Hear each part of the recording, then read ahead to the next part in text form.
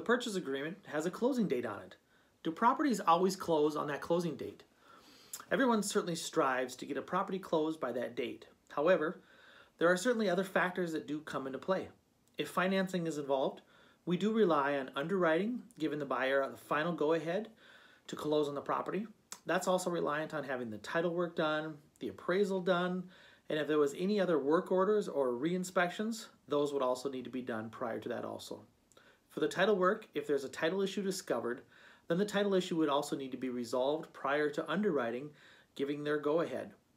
Another newer item that does come into play is that the lender or the title company needs to get the buyer a copy of what's called a new closing disclosure.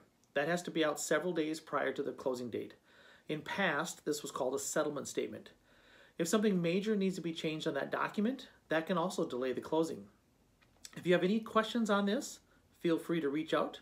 Doug Hoover with Doug and Melissa Hoover Group and Council Realty of Bemidji. Have a great day. Bye-bye.